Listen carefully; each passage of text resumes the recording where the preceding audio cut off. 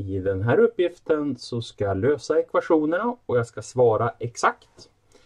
Och jag har 10 upphöjt till x är lika med 5.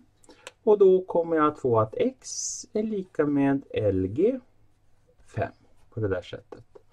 Och om jag har att e upphöjt till x är lika med 5 så kommer lösningen att vara att x är lika med ln 5.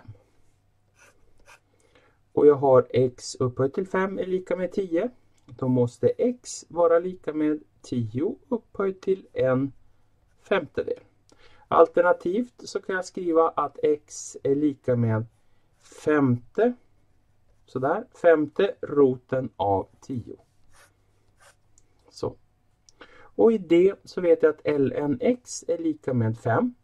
Det här x då, det är ett tal som om jag söker exponenten till basen e så kommer jag att få exponenten 5. Så det här är då e upphöjt till 5.